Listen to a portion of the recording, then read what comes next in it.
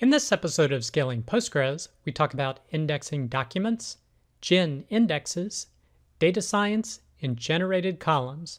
I'm Preston Jameson, and this is Scaling Postgres, episode 71.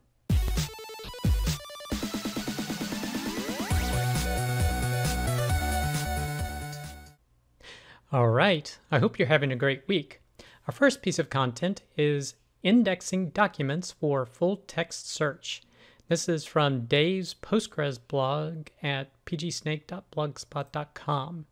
So here he said his boss asked about the new full text search in MongoDB that apparently they've recently released. And he was saying, maybe we should do something similar for Postgres. And he said, well, we can do that already. So he basically did in relatively little lines of code. He says 36, but of course there's comments and some other things. But basically it shows you relatively easily how to index documents for full text search. The first thing he does is create a table, and this is for specifically indexing HTML documents. So he has a path, a title, body, a TS vector for doing the searches, creates a gen index. On the column he's going to be searching, the TS vector. He then creates a trigger that's going to generate the TS vector whenever data is changed. So upon an insert or update, it will update this column.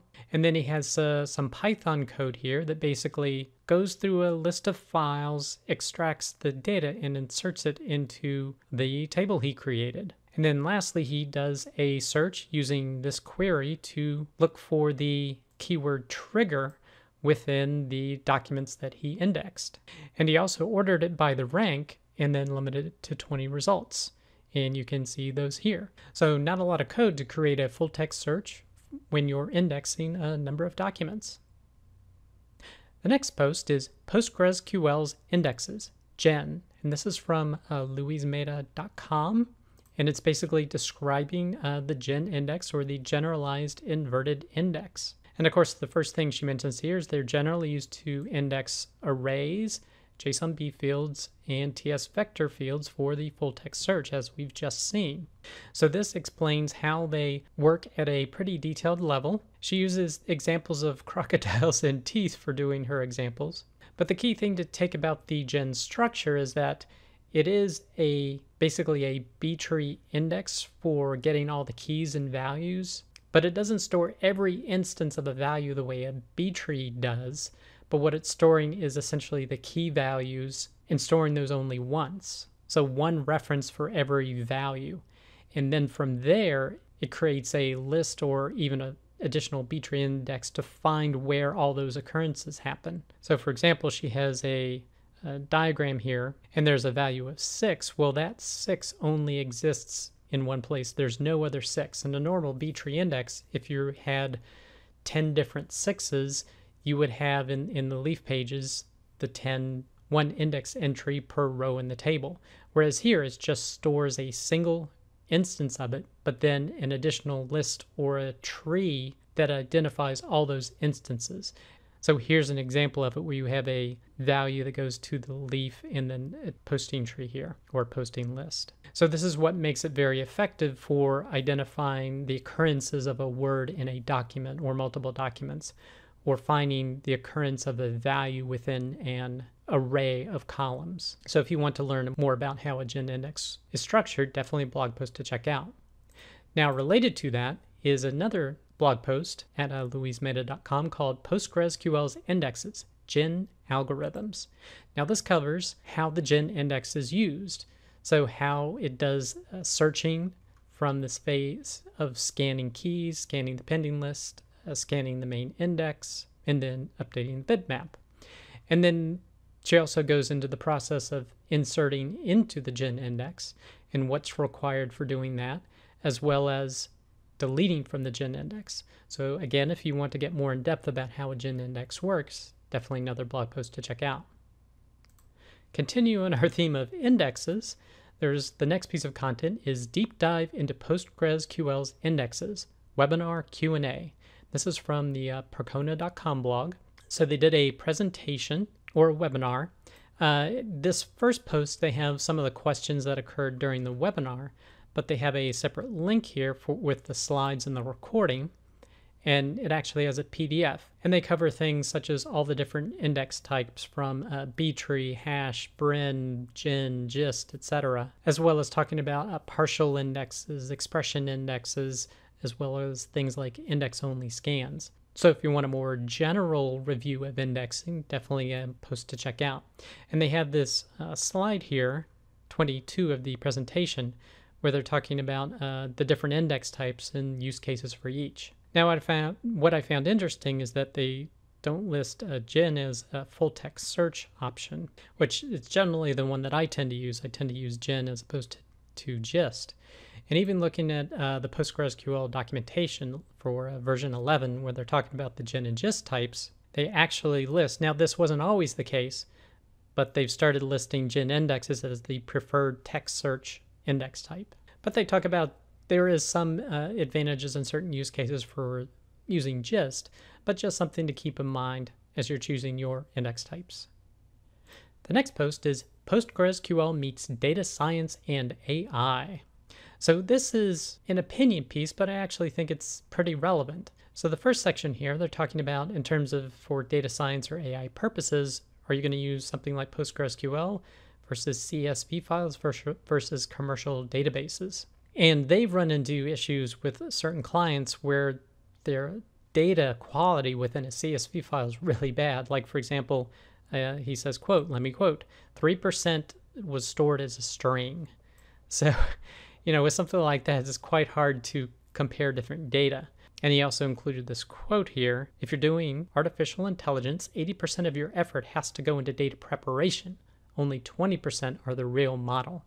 And he continues, in short, you cannot seriously expect a model to learn something about interest rates if the raw data does not even ensure that the interest rate is actually a number. So in general, if you're going to be cleaning up data, you might as well put it into a system, such as a relational database system, such as PostgreSQL, where you can ensure data integrity and data consistency. And he talks about, what system's better for sorting data. All the experience that PostgreSQL has versus writing your own Python scripts.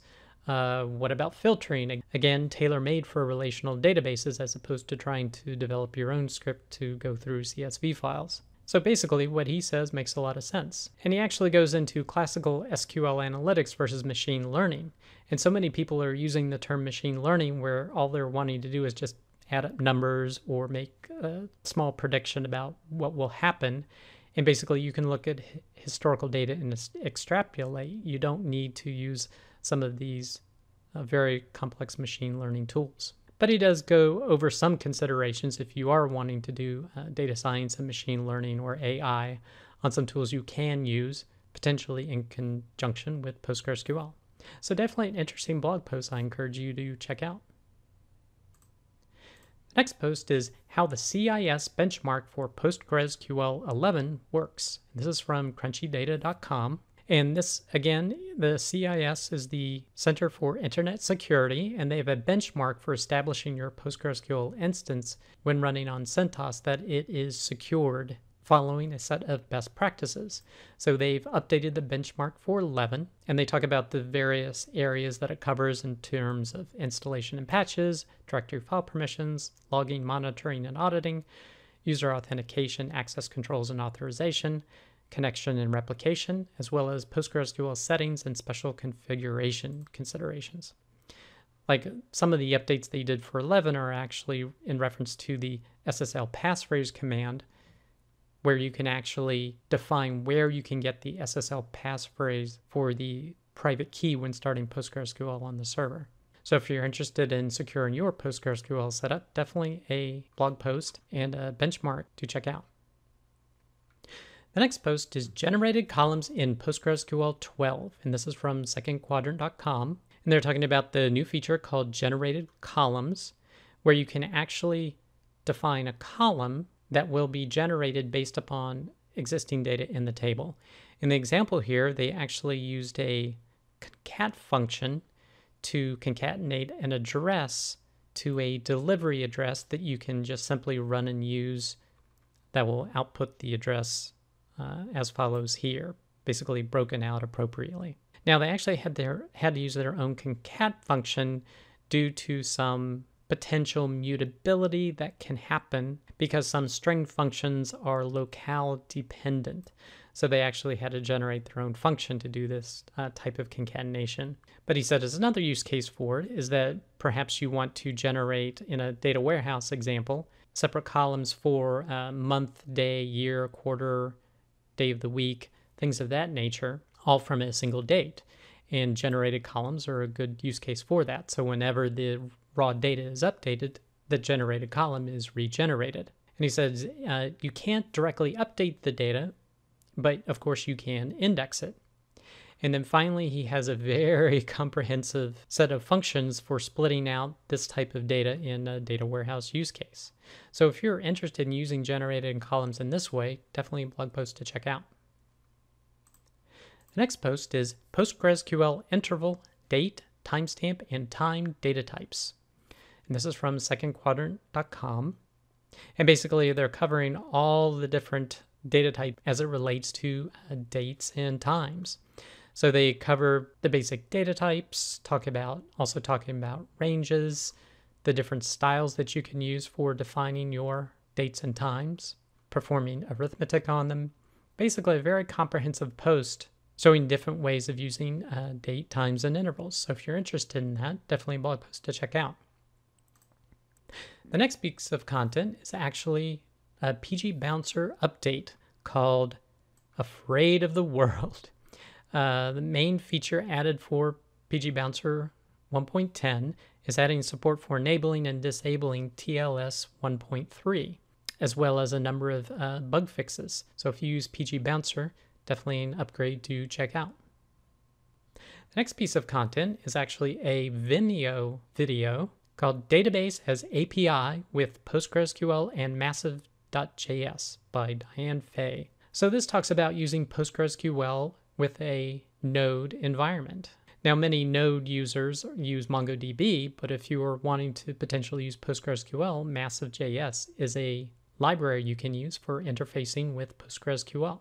So if you're a Node user, this is a potential video to check out to see if you want to potentially use PostgreSQL with it.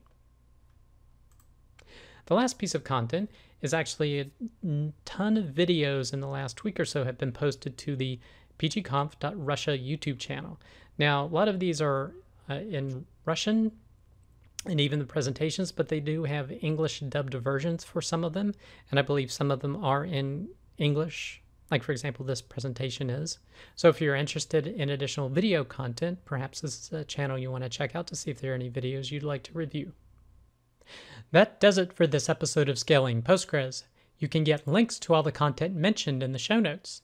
Be sure to head over to scalingpostgres.com where you can sign up to receive weekly notifications of each episode. Or you can subscribe via YouTube or iTunes. Thanks.